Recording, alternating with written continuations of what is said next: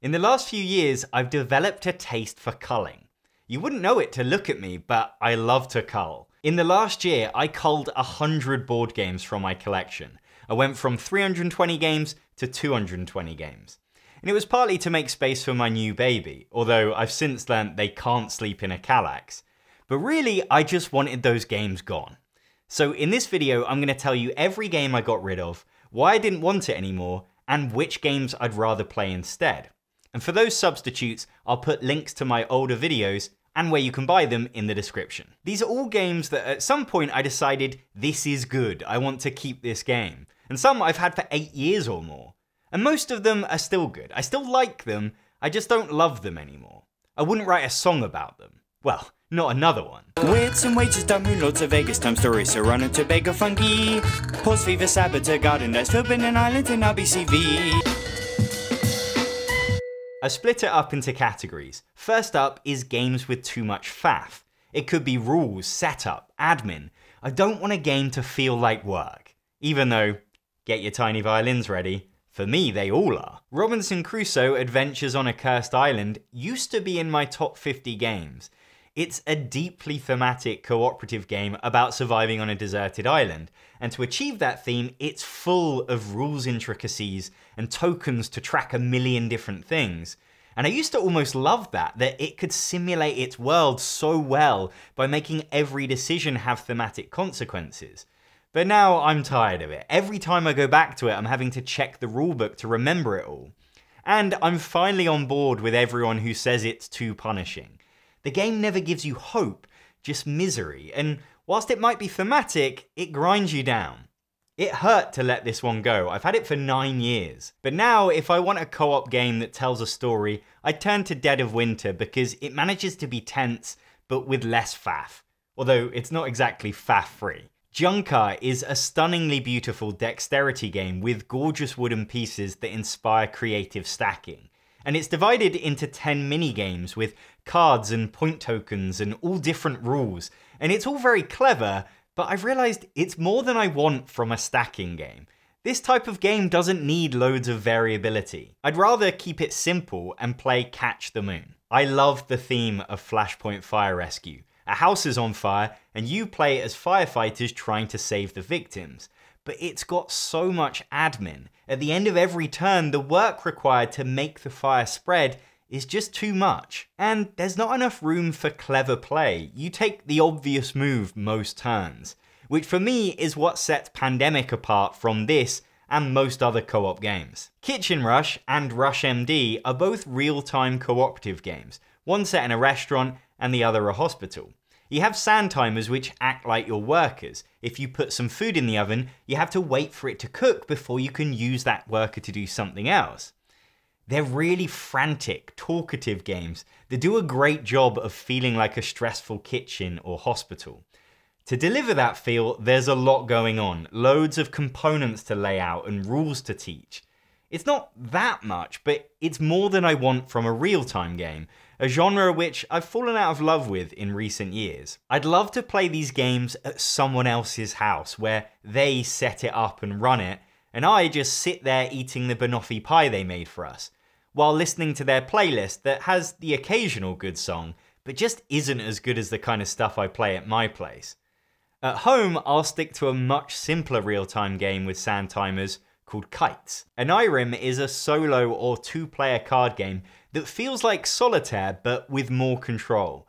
And like a million people have said about this game before, you have to do way too much shuffling.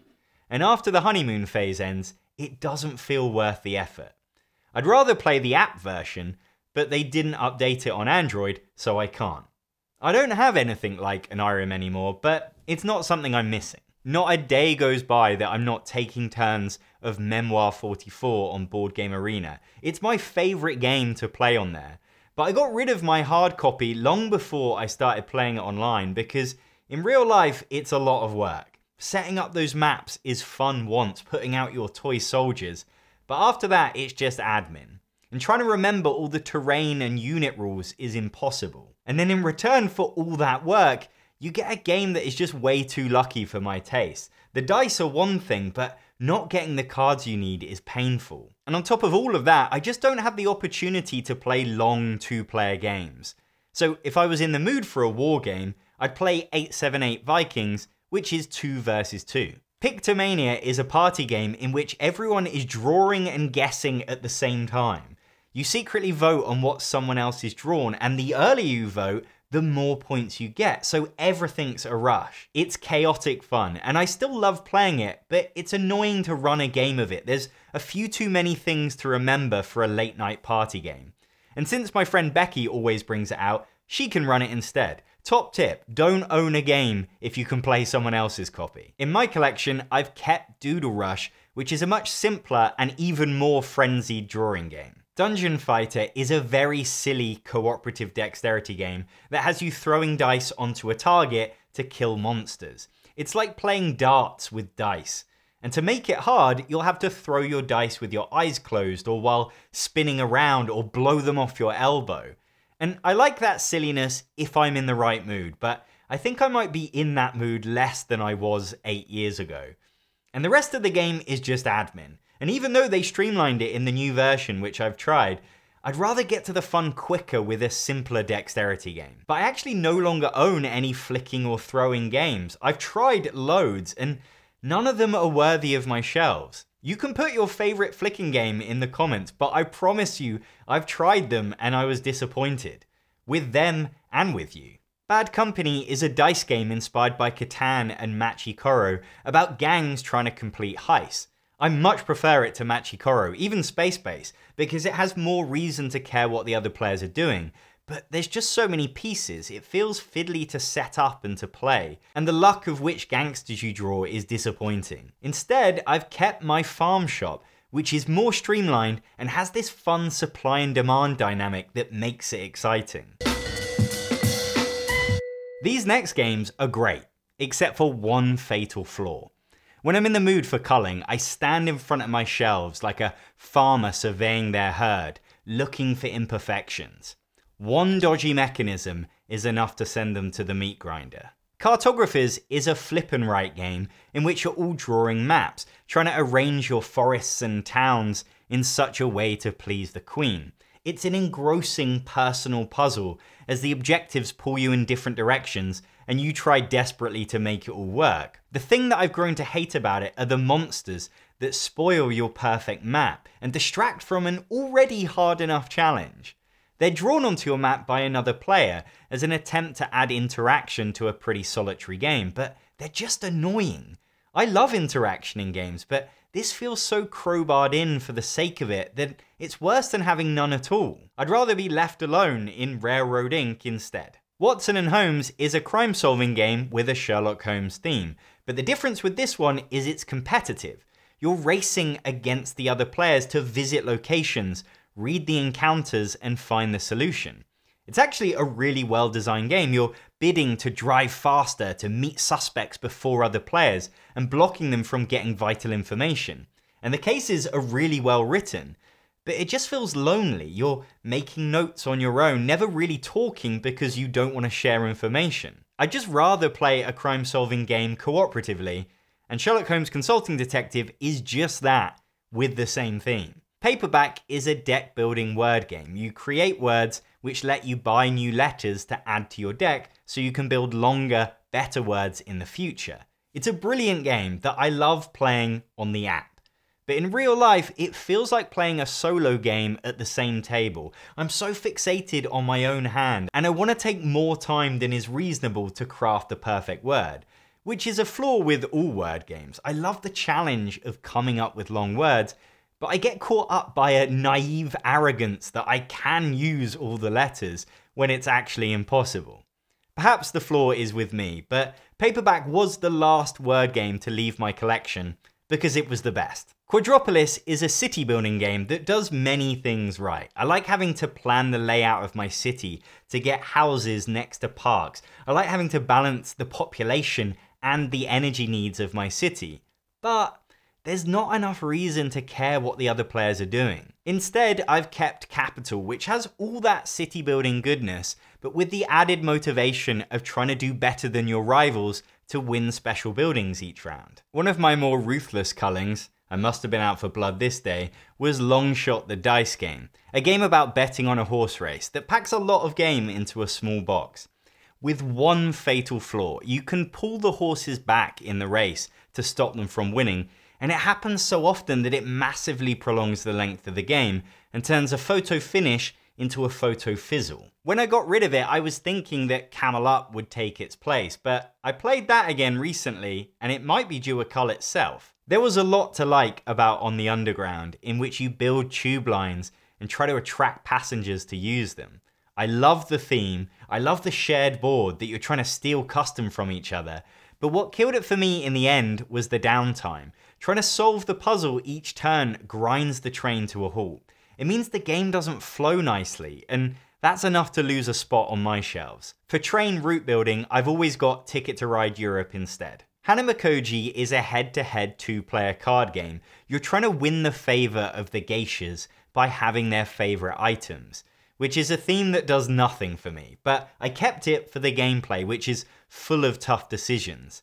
But I went off it because it goes round in circles. It's a zero-sum game. You win what I've lost and I win what you've lost. And it feels like no progress has been made. Everyone's just swapped seats. I'd much rather play Air, Land and Sea, where each round builds towards the finish. Portal of Heroes is an underrated German card game that packs a lot into a tiny box.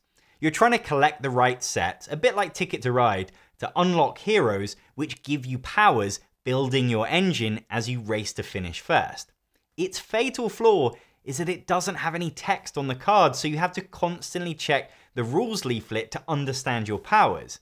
I find that so annoying that I'd rather banish it from my collection than put up with it, and then sulk because I don't have another game like it. The next batch of games are what I'd call too fragile. They're temperamental. One day you might have a brilliant time, another you could get a complete dud. I used to keep loads of these sorts of games, fixated on that one memory of when it was incredible, or the dream of what you know the game can deliver. But now I haven't got the patience. There's too many consistently good games out there to wait for a fragile game to be in the right mood. Escape from Aliens in Outer Space is a hidden movement game with hidden roles. Half the players are humans trying to escape, and the others are aliens trying to hunt them down.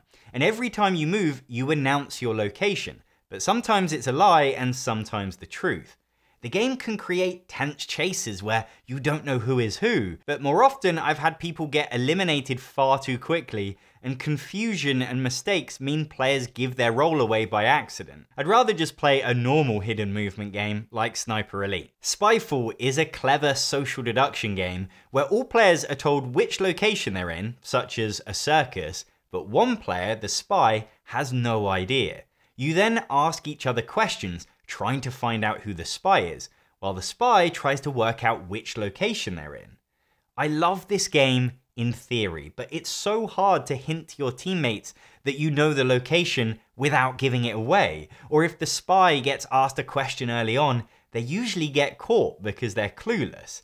It's also just really hard thinking up questions and answers on the spot, and one tiny slip of the tongue can spoil the game. I found myself playing round after round of this recently, waiting for the perfect game, and never quite having it. I find this dynamic of one person in the dark works better in Werewords, where it becomes a game of 20 questions, and A Fake Artist Goes to New York, where you lie through your drawings. I can't actually bring myself to get rid of Battlestar Galactica, but I'm including it because I know I should. For a long time, it was a 10 out of 10 game for me. It's an epic hidden traitor game inspired by the TV show, in which some players are secretly Cylons trying to sabotage the crew from within. It's the perfect theme for a near perfect game. But it's so fragile. You can go half the game without a traitor and win with ease, or have the same player be given both traitor cards so they have no chance. And there's a lot of rules and a lot of admin, especially when you use the expansions, which I also have. I've since played Unfathomable, which streamlined the game with a different theme, but it still felt too fragile to me. And BSG is out of print and hard to come by, so if I sell it, I'm never getting it back. and I want so desperately to relive the great games I've had, but it's been so long, I question whether they were actually any good. Like looking back at a dodgy haircut you were convinced looked amazing at the time. Villa Paletti is a Spiel des Jahres winning dexterity game in which you collectively build a towering villa with pillars. In each turn, you remove a pillar of your colour from the lowest story and place it higher up. You're trying to get your colour as high up the tower as possible and not get trapped underneath. It's a bit on the nose to call a stacking game fragile, but I find that people are so desperate to win that they take out vital supports and collapse the tower before it ever reaches the impressive heights that you'd hoped for. It's a fun idea that I just don't think works in practice. For an epic stacking game, I'd rather place cargo on a rocking pirate ship in Riff Raff instead. These next games I got rid of because they were too long. But I've kept games that last much longer than these. It's just for the type of game, the experience I'm getting, it doesn't warrant its length. Like a film that stretches out a 90-minute story to 2.5 hours, it spoils your enjoyment of even the good bits. Broom Service is the game I feel I'm most likely to regret getting rid of. It has this amazing bravery mechanism that I've not seen in another game. When you reveal a card, you decide whether to be brave or cowardly. If you're brave, you get more stuff, but if someone else has picked that card after you and decides to go brave, you get nothing. Whereas being cowardly guarantees you'll get something. It's full of big reveals and frustration when you make the wrong call. But there's a few too many rounds of that same thing, especially in a game where luck plays a pretty big role. There is a shorter card game version, but that's nowhere near as good. In the end, I'd rather play Isle of Skye, which is another quirky, interactive game from the same designer. Some games you look at on the shelf and the thought of playing them is exhausting, and Fury of Dracula was one of those.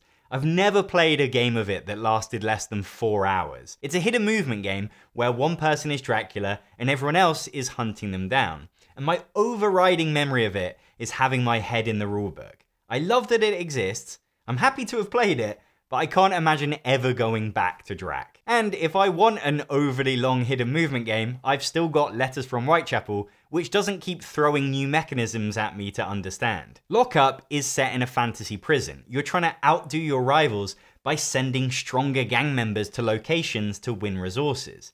You have to judge how to spread out your gang based on what you think your opponents will do, because some are played face down.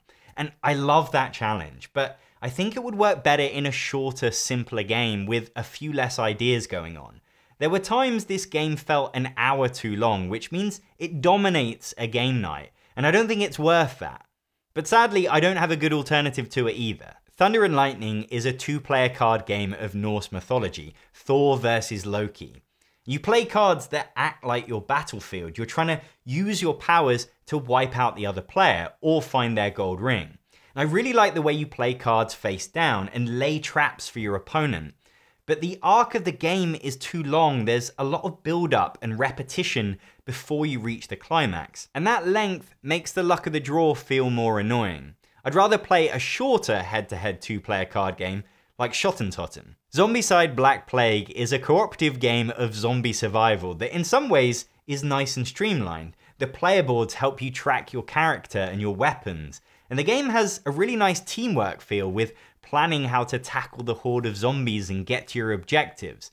But it's just so long, and the admin of replenishing the zombies gets tiresome. I'd love a tight, streamlined version of a game like this, but the publisher's temptation to make endless money on Kickstarter with additional content means it'll never happen. I love a hidden movement game, and Spectre Ops used to be one of my favorites. One player is moving in secret around a map, trying to hit secret objectives, while the other players work together to catch them and kill them. Which is the exact same description for Sniper Elite the board game that manages to do it in half the time, and with a better approach to weapons and special powers. Speculation is a stock market game from 1992, which I'd originally liked because of how streamlined it felt in that classic German style.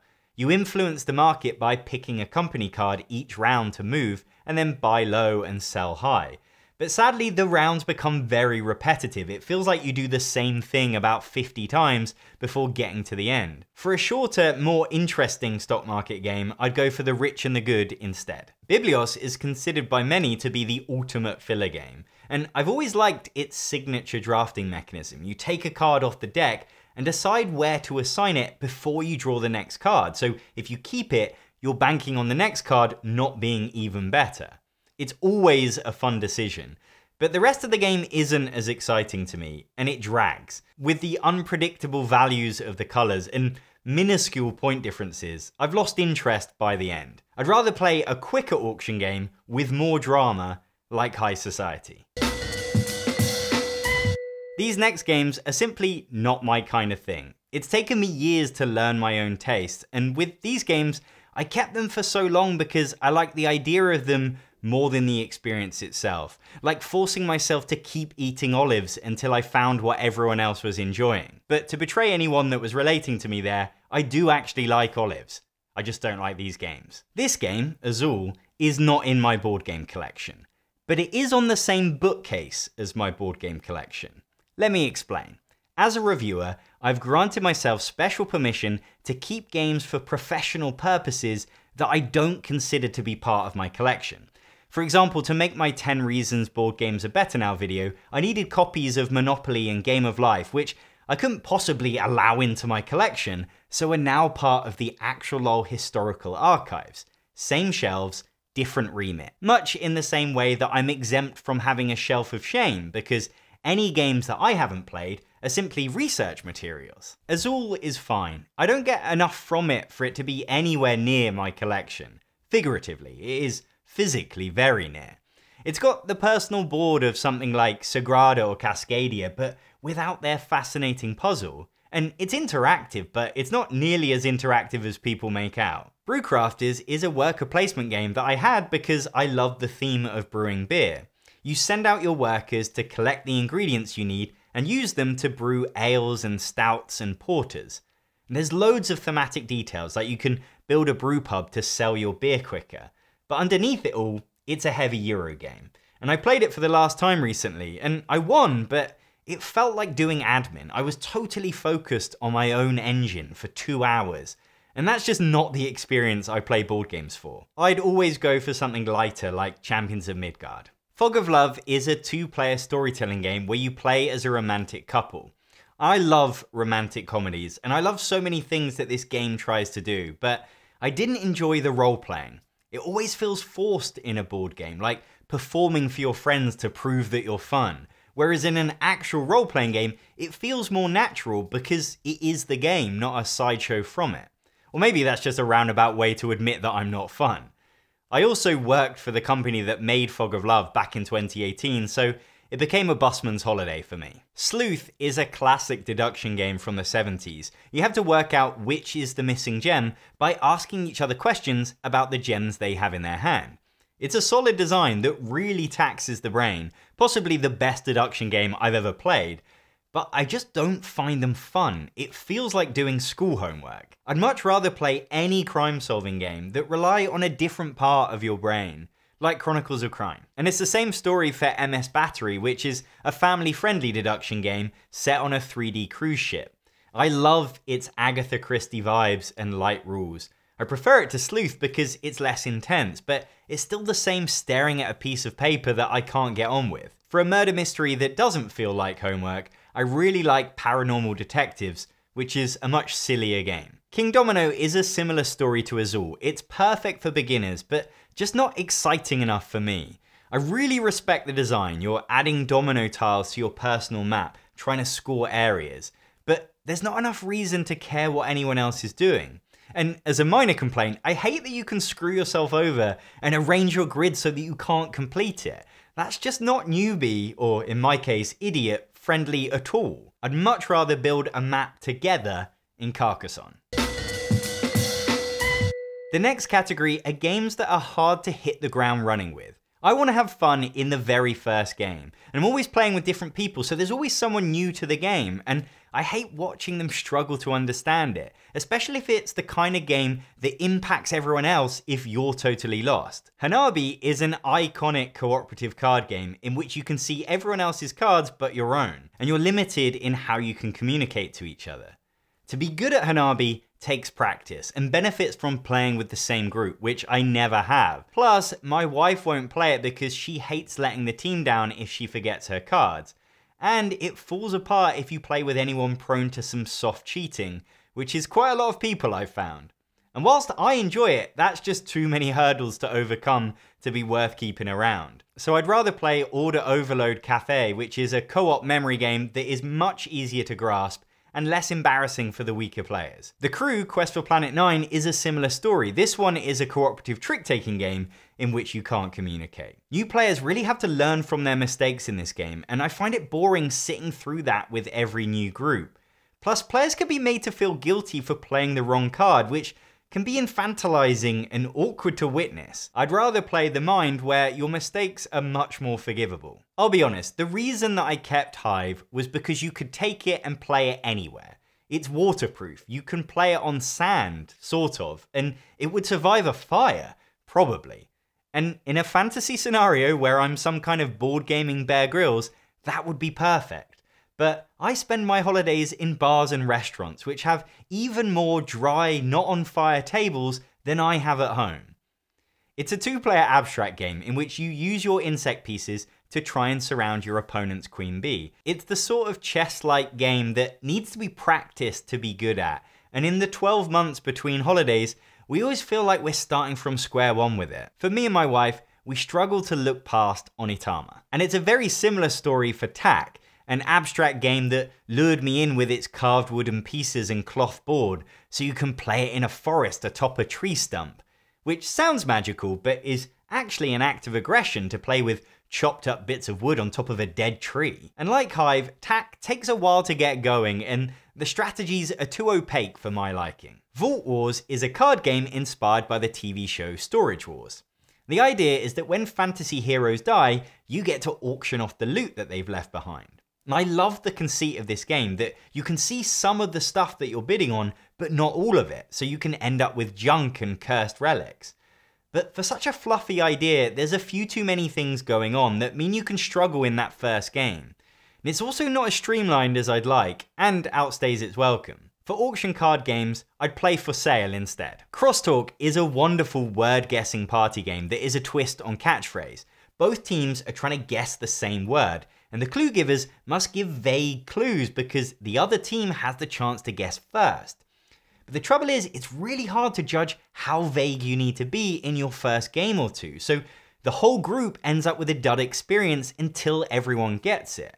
I love the challenge of this game, but only after everyone has warmed up to it, and that's just too demanding for a party game. And sadly for Crosstalk, the very similar Phantom Inc. came along and doesn't suffer from the same problems. The Grizzled is a cooperative card game in the vein of Hanabi and The Crew. You play as World War I soldiers trying to survive the horrors of the trenches and keep morale up. You can't communicate, so to be good you have to learn from failure by letting your team down.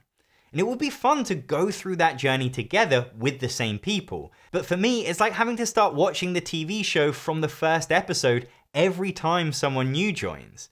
And the game just isn't interesting enough to be worth that wait. Masterword is a party game that combines words and the deduction game Mastermind. The seekers write clues onto whiteboards, and the guide tells them how many are on the right track, but not which ones. So it's a process of deduction trying to get to the answer. And it's really hard to know what to write. Even after playing it 23 times, I don't know, which is a little disconcerting. And as the guide, it's fun watching them struggle, but you don't have enough to do. Frankly, it's too easily replaced by the master cooperative word game, Just One.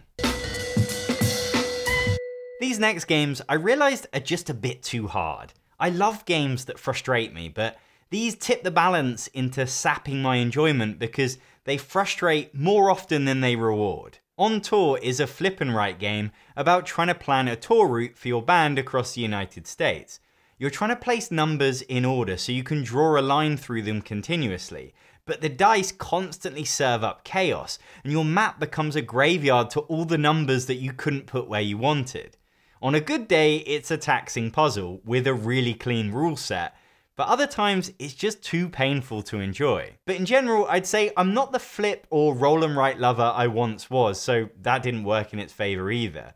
But I do still enjoy Avenue for some route building that gets the frustration balance right. Shobu is a 2-player abstract game that won me over with its timeless aesthetic, as you try to push your opponent's stones off the wooden boards. Rules-wise, it's very simple, but I struggle to wrap my head around the consequences of my moves as I try to plan ahead. You're playing across 4 boards, and the moves you make on one board are copied on another.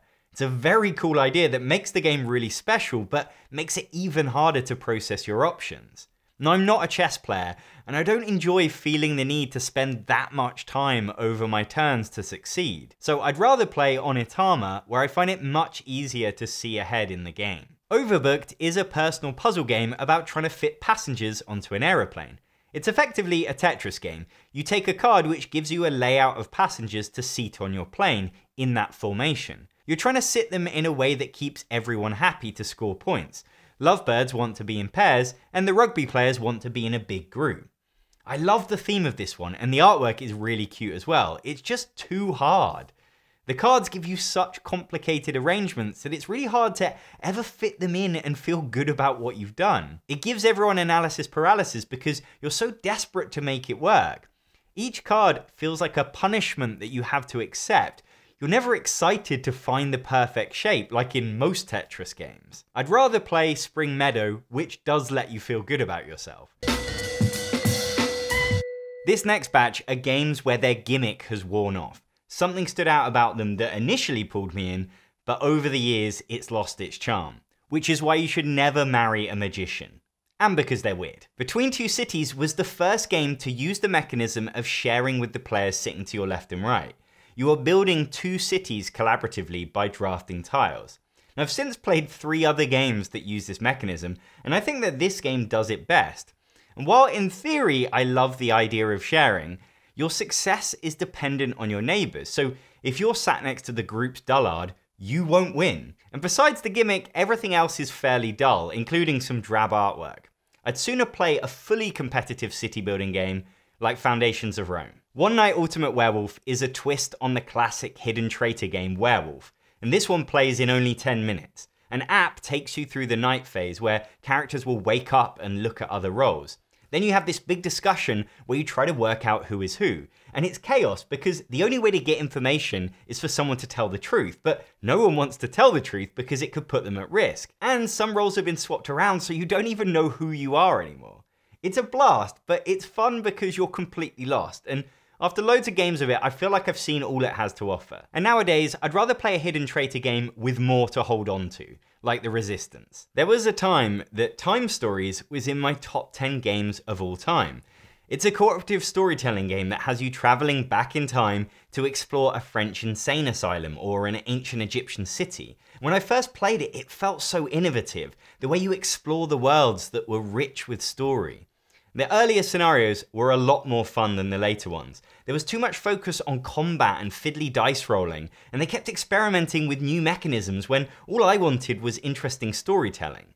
I played 8 scenarios, and by the end I was done. Now I'd rather play a mystery game, like the new Perspectives, which also asks players to describe what they can see to their teammates, something I loved about Time Stories. LuniQuest is an unusual game that tests your spatial awareness by having you draw lines on a Perspex sheet, trying to navigate a map that you can see, but you don't get to put your sheet over until you've finished. You're trying to avoid obstacles and grab points. It's like playing a video game. And it's a fun challenge a few times, but that core gameplay hasn't kept me coming back to it, and it's probably better suited to kids. First Contact is a really clever game about humans making contact with aliens and trying to learn their language.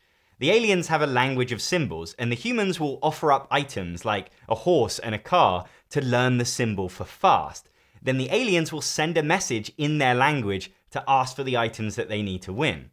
I love the premise, and the first few games I was in love with its ingenuity, but beneath the surface there's quite a lot of luck, and the humans don't really have much interesting to do. I'd rather play another team communication game like Word Slam. Masquerade survives some culls because it's small, and it has the illusion of being more fun than it is.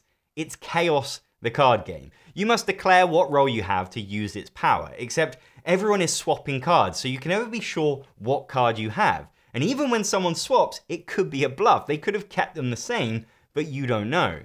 There's so much memory required that you really have to focus, which just doesn't suit this kind of light social game. And I guess you can just let it flow over you and give in to the chaos, but then at that point you may as well just be playing Mousetrap. For this kind of role-guessing card game, there's a reason that Love Letter has endured and Masquerade has died off. Color Brain is a trivia game where all the questions are about colors. So which 5 colors are in the Olympic rings? And then you have a hand of color cards and you have to pick your answers. I like it because it's really approachable, it's not too hard, and you can still just guess if you're not sure.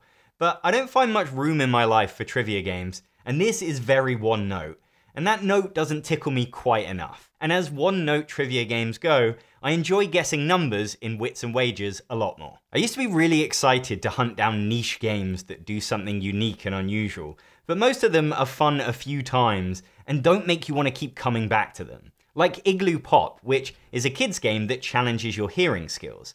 Each of the plastic igloos has a certain number of beads in it, and you have to shake them up to your ear and guess how many beads are in that igloo. It survived longer than most quirky party games in my collection, but I'd rather play something like Shifty-Eyed Spies and spend my evening winking instead of listening, which is also my dating technique. Picassimo is a drawing game, and it seems like there was a mass exodus of drawing games from my collection. I don't play them as much as I used to, my board gaming groups have changed. But in this one, you draw onto a whiteboard that is made of 6 sections. Then you shuffle those sections around, scrambling your drawing so it looks nothing like it was intended. The guessers have to look at it and work out what it was. I really like that challenge on its own, but the game itself is a bit sedate, and I get way more laughs out of a game of Scrawl. The next games have too much luck for my taste. And it's not that I hate luck in games, I've got loads that are way luckier than these. But there's too much luck for the style of game they're going for. Mission Red Planet is an area control game where you send your astronauts up in rockets to control regions of Mars. It has a really fun mechanism of picking what action you'll do, all at the same time, so you're trying to anticipate what the other players will pick. What I don't love is that at the end of the game, there are cards that get revealed which create massive point swings, and it's very hard to anticipate them. I'd rather play Libertalia Winds of Galecrest, which has a very similar action mechanism, but feels less swingy. Point Salad is a really popular filler card game in which you collect vegetables and point cards which score off certain vegetables. And those scoring conditions make you really want to consider every turn, which is great. But is it worth it when another player could get the perfect objective for their collection of carrots right at the end of the game and win by miles, but the equivalent card for your tomatoes isn't even in the deck in this game, and you would have no idea? For a filler drafting game, I'd rather play Sushi Go, which doesn't trick you into thinking it's anything other than light and fluffy. Sunset Over Water is a pleasant little game about painting landscapes. You have to program your actions and hope that you'll get to locations that you want to paint so that you can sell your paintings before the other players. And I love the idea of trying to outthink your competitors, but I don't think there's much room for clever play when so much of it comes down to luck. I do still enjoy its sister game Herbaceous, which is a less ambitious but more satisfying push your luck game. Spirits of the Wild is a striking 2-player game that has you collecting gems to try and complete sets. You're trying to get the colours you need, but without giving your opponent what they want. It's got really tough decisions that are undercut by the luck of the draw, and it can end really abruptly, which is unsatisfying. Plus, it's competing with too many great 2-player options, like Sea Salt and Paper, which I absolutely love. The next games are ones that I just always rather play something else. And that's true of all the games in this video, but with these, there's a very specific game in my collection that makes it redundant. Pandemic the Cure is the dice version of Pandemic, and my first impression of it was how well it translates that game into something new but still familiar and fun. You roll dice to try and get the actions you need to treat diseases and find cures, and the way the disease is spread with the dice is really clever. But it's not much shorter than Pandemic, it's not smaller than Pandemic, and ultimately, despite being a brilliant game, Pandemic is just even better. Chinatown is the only game that's being replaced by itself. It's a brilliant game about setting up businesses in Chinatown, and it's one of the purest, most approachable negotiation games there is. But the trouble with every negotiation game ever made is that they're too long because you talk too much. And Waterfall Park, Chinatown's scarily bright reincarnation, is shorter. And it's much easier to build successful businesses, which makes it feel less punishing. I don't love the new look, but I do like the gameplay, and it will be easier to fit into game night. Codenames is my favourite game of all time, but Codenames Pictures is its poor younger brother living in its shadow. And I'm sure I'd have a great time hanging out with Luke Wilson, but also spend it wishing I was hanging out with Owen Wilson instead. Still fun, but not as fun. So if I'd always rather play Codenames, then I decided why not pass Codenames Pictures onto one of those weirdos who pretends it's the better game. Mysterium Park is a spin-off of the cooperative murder mystery game Mysterium, in which one player plays as the ghost, communicating who killed them and where to the other players by handing them Dixit cards. Mysterium Park does a great job of streamlining and downsizing the game so it's quicker and easier to set up. And I actually can't fault it, but this is one instance where I prefer the spectacle and experience of the bigger game, despite the extra faff.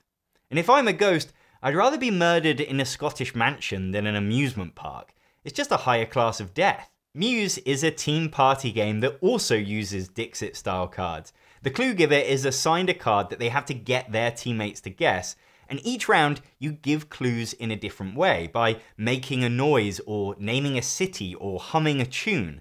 And I like that variety of challenges in the game, but there's a lot of waiting around while the other team takes their turn. And ultimately I had too many games with cards like this and realised I prefer to play Stella instead. Ticket to Ride is a modern classic that everyone should play at least once. And its sister game, Ticket to Ride Europe, was my first modern board game 12 years ago.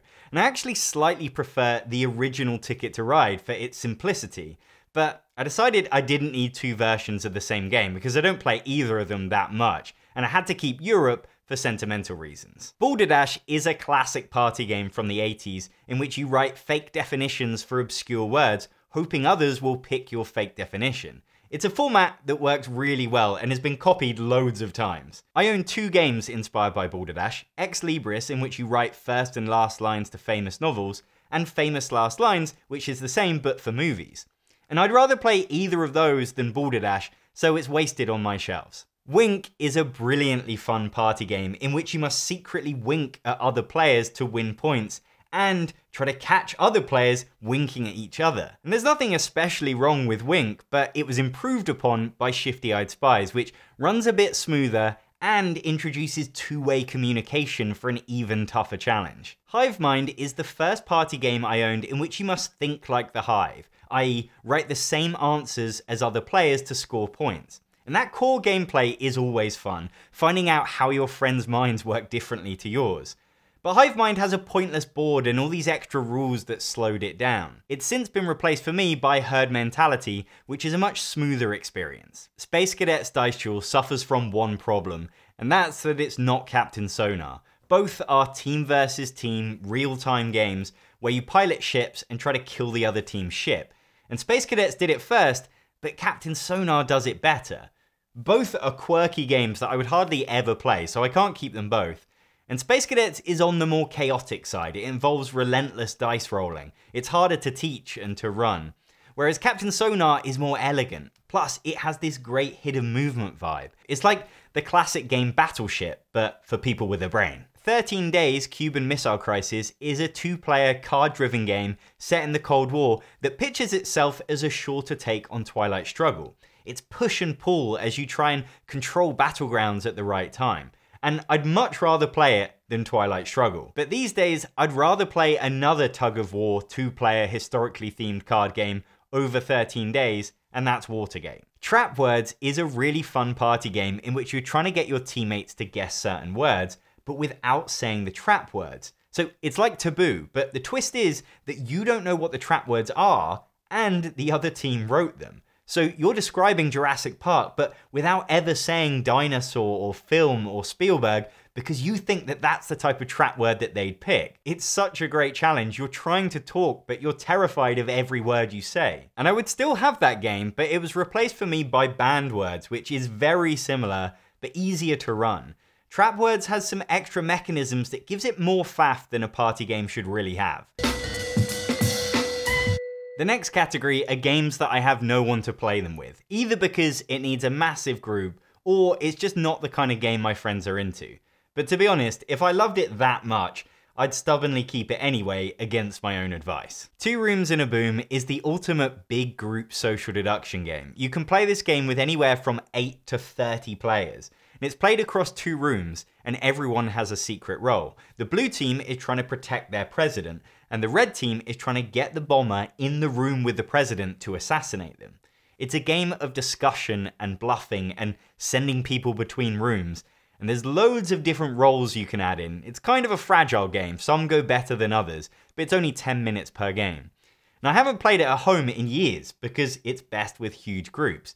So it's great for playing at conventions, but I found that there's always someone else that brings it and runs it, so I don't need to own it myself anymore. Magic Maze and Magic Maze on Mars are 2 real-time cooperative games that you play in silence. You're trying to move your characters around a shopping mall, but to move them you have to work together because only one player can move them left, another moves them right, someone else controls up, and another down. So it really needs full concentration and great coordination to get it done in time. It's really fun with the right group, but it's hard to find the right group. One stress head will ruin a game of Magic Maze. And every time you lose, there's this debrief where you can't help but blame each other for what went wrong, which happens in most real-time co-ops, and I'm just kind of over that. It's a really brilliant game that I've had some amazing times with, but it's time for me to let it go. Dead Last is another big group social game, and I like this one because it felt really different. All the players are secretly voting to murder one of the other players, and the majority wins. So you're trying to create alliances and backstab people so that you will survive until the end. The game is really freeform. You can communicate to other players in any way you like. You could play it standing up, walking around a room. And it's a very mean game. It feels like being in a popularity contest, trying to be in with the cool crowd and not get picked on. And it works best with 8 or more players, so it's really hard to find that many people who also want to play such a mean game. And if I did, I'd just use that opportunity to play Secret Hitler or the Resistance instead. This next batch has been axed for the simple reason that they're too big for what you get in the box. A game has to earn its space on my shelf, and the more space it's taken up, the more it needs to deliver. Tags is a party game which has you trying to think up things that fit a specific category and start with a specific letter. So if you need fruits that begin with S, you say strawberry. And your team is trying to shout out as many answers as possible in 15 seconds. I've played loads of games like this over the years, and Tags is one of the best, but none of them have been addictive enough to keep coming back to like a really good party game. It's good for a family at Christmas, but it's a big box and it weighs a lot too. If I want a party game of shouting words that begin with certain letters, I'd go for Noggin, which is about 30 times smaller. Tapple is a very similar game to Tags, but this one has a special plastic contraption with a built-in timer. Every time you say a word, you press that letter down, eliminating it so that the options get smaller. And then you reset the timer in the middle, passing the hot potato to the next player. They have to shout an answer before the buzzer goes. And it's really fun for 10 minutes, but there's no depth there, and it takes up way too much space for something so simple. Terra and Fauna are trivia games that use a map of the world. You're given a famous landmark or species of animal, and you have to place cubes onto the board, guessing where in the world it is, or how big it is, or what year it was built. It's really adaptable in the sorts of questions it can ask. And you get points for being close with your guesses, which makes it feel not too hard.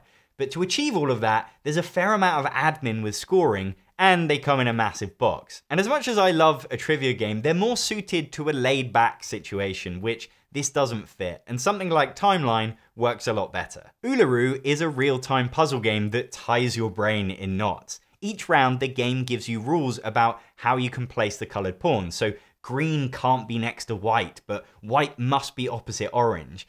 and you have to process them all and then arrange them against the clock. It's fun for a few rounds, but it's a pretty one-note experience that I could forgive from a card game, but it doesn't warrant a Ticket to Ride sized box. Timeline Challenge takes the trivia game Timeline, about guessing famous historical dates, and introduces 4 new minigames to play with those cards, turning it into like a bigger game show experience. And they're fun, but not enough to warrant a massive box over Timeline's small tins, so I'll stick to playing those instead. The reason there's a lot of smaller, lighter games on this list is because when I used to cull my collection in the past, I found it easier to forgive a game that takes up less space. Not anymore. No game is too small for my sniper rifle. They're clutter. When I scroll through my collection on the Board Game Geek app looking for something to play, they slow me down and get in my way. And these next games are so slight, so unassuming, that they may as well not exist at all. So now they don't. Similo is a cooperative party game that comes in many different decks of characters: fairy tale, Greek gods, there's even a Harry Potter one. One player must communicate which is their secret character by playing other characters and saying that they're either similar or not similar to the secret one. It's impressively streamlined, but doesn't leave much room for creativity, and it results in quite samey cluing, for example, eliminating based on gender. I'd rather play Unusual Suspects, which creates more interesting discussions. Circle the Wagons is a tiny 2-player card game that has one interesting mechanism. The cards are in a circle, and you can take further down the circle to get a card you want, but then you have to give the cards that you skip over to your opponent. But the rest of the game is forgettable, using the cards as tiles to create connected areas of icons. I can't get excited for it over other 2-player games I own, and I'd rather worry about what I'm giving my opponent in Sobek 2 players instead. I always wanted to like the card game, the game, more than I did. It is the epitome of simple. You're trying to cooperatively get rid of your cards by playing numbers in order onto 4 piles. But it feels like it plays itself. You make the safest decision each turn, and occasionally enjoy the luck of being able to jump a stack back by 10. I'd much rather the drama of trying to read each other's mind in the mind. These next games I've had for years, but honestly, I never needed to own them. There are so many games released like Ghost Blitz. You flip a card and race to grab the right thing. Because, let's be honest, they're easy to design. And Ghost Blitz is probably the best of them all, but that's like owning the best Hanson album. And in both cases, there's no reason to play them. Although Penny and Me is a good song. I always had Railroad Ink Red and Railroad Ink Blue, but now I just have blue. I don't need 2 versions of the same game, even if their expansion dice are different. It's inefficient, and also just annoying to have 2 separate entries on Board Game Geek. Things like that bug me. Plus, Railroad Ink is so light, it's not the sort of game I want to experiment with loads of variants for. It's a nice filler. Some games shouldn't try to be more than that. And that goes for all of you roll and writes listening out there. Stop with your delusions of grandeur. You're just some dice and a bit of paper. You're not impressing anyone with those A4 spreadsheets and metallic whiteboard pens. The only reason I had Ticket to Ride London is because I live in London. It's a smaller, shorter version of the original game, which works, but is not as good. You need that longer arc to create tension over whether you'll complete your objectives and get routes ahead of your rivals. The London version is like a tiny chocolate bar. It gives you a good taste of the full experience, but it leaves you wanting more. And I'm not a collector. I can't keep a game just because I like the theme. This is a living collection. It only stays if it gets plays. I was delighted to find Faces in a charity shop almost a decade ago now. It's an early 2000s party game that Tom Vassell used to rave about. You get a lineup of photographs and you have to pick which face matches the description card, so who looks like they ate something sour. It's mildly amusing for a round, but there's just way too many better games like this. I'd rather play Stella, which is much better at sparking conversation. I kept Faces for so long because it's hard to come by. I'd never be able to buy it again, but why would I want to? A rare game isn't a good game. Get them gone. Stick them on eBay and sell them to some schmuck who thinks that out of print is a badge of honor. But don't list them all at once, let's not make it a buyer's market. I kept Ohanami for years because I felt that I should like it more than I did. I was attracted by it packing a solid game into a tiny box. It's a card drafting game with simple rules, but tough decisions. It's got more depth than something like Sushi Go, but it feels drier. There's no excitement with each card reveal. And when I visited Amsterdam, I was delighted to find that I could buy Sushi Go in the same sized box. A game that I got rid of because of Sushi Go Party, but couldn't resist a super portable version of. I used to think that it was useful to have an entry-level card game like Cat Lady in my collection. It's a cute theme, and it's good for teaching because all the options are out in the open. But I've since realised I've got better alternatives. There's actually a few more intricacies to teach than I'd prefer, and I'd rather play Truffle Shuffle, which also has open drafting, but a bit more excitement. Or bring out something bigger like Sushi Roll. Aerion is a solo or cooperative two-player game in the same universe as Anirim. It's a dice game in which you're trying to roll poker-style sets like a full house or two pairs to win the cards you need.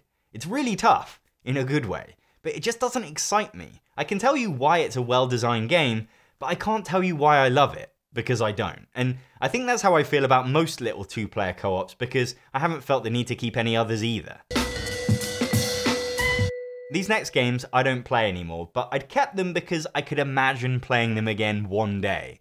Yeah, if I win the lottery, I might be able to retire and pay people to play Twilight Imperium with me every day, but it also might not happen because I don't play the lottery. So instead of keeping games for a hypothetical future, I'll pass them on to another collection where they will get played. And maybe one day I'll buy them again if I need them. Or something better will come along between now and then and I'll get that instead. Coconut is a very silly dexterity game which involves flicking coconuts into plastic cups. It's beer pong for children. You each have a catapult and you win cups by getting your coconut in them. It's simple fun, but I don't feel compelled to play games like this as much anymore. But I can imagine it'd be great with kids when they're old enough to work the catapult. So like a lot of these, I might buy it again when my daughter's old enough. Sticky Chameleons is chaotic silliness in game form.